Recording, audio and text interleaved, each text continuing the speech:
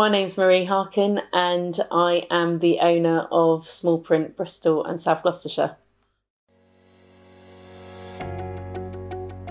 So before I had my franchise, I was a teacher, and then two little children came along and I was looking to change the work-life balance because I wasn't being the teacher I wanted to be and I wasn't being the mum I wanted to be, and I wanted something that I could be very flexible with and that would work around when I wanted to work during the day and be a mum for them.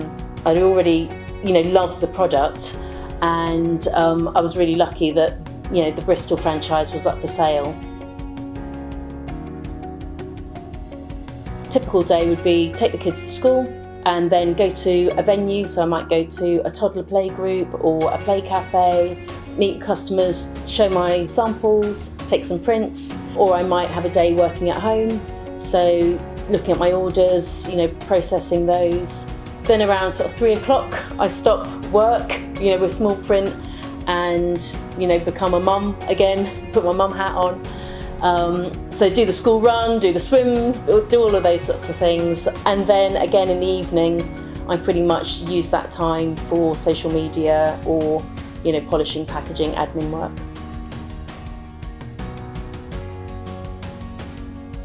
I suppose you could think, oh, you're working at home and you're alone, but I meet new people every single day and every customer's different, and the age range of, who you're speaking to can be like, from a baby to someone who's like a great grandparent, and that variety is actually really, really nice to have in your life. You've also got this kind of family of friends that are doing exactly what you're doing. Locally, there's a couple of franchisees and we will get together occasionally and just meet up for coffee and, check in with each other. And also we've got the sort of franchisee conference, which is always really good. And that's where lots of people come from all over the country and actually even abroad. Normally when you set up in your own business, you have to think about, your marketing, your website, the manufacturing. Buying into a franchise means that you don't have to do any of that. When you start your business, the franchise head office will set you up with your website. You've got all your marketing materials, it's all there for you. You've got all the manufacturing advice and training. So even if you haven't come from a jewellery making background, you get everything that you need to set you up. You'll learn everything you need to know and you can start straight away. It's just there, you don't have to think about it.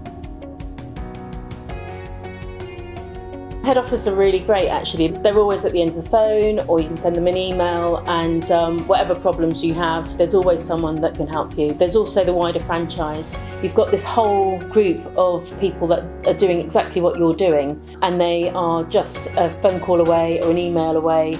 Quite often, any sort of issue or problem or query that you have can be sort of sorted out together, and that really, really gives you a sense of support. The great thing about having the franchise network behind you is that, as well as learning from their successes, you also learn from their mistakes. So if something comes up, they will always say, oh, that happened to me before, this is a way of fixing it, or, so you can learn a huge amount just by being part of, this bigger group. The expertise that's out there within our kind of Smallprint family is just phenomenal.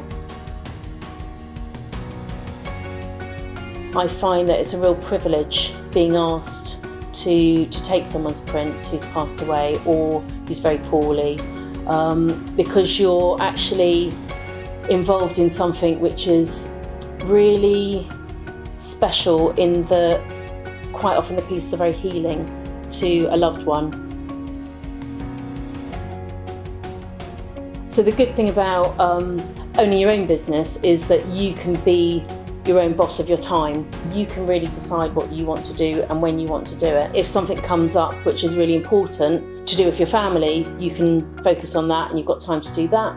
Managing your own day and deciding what you're doing and how often you're doing it is actually a really nice lifestyle balance.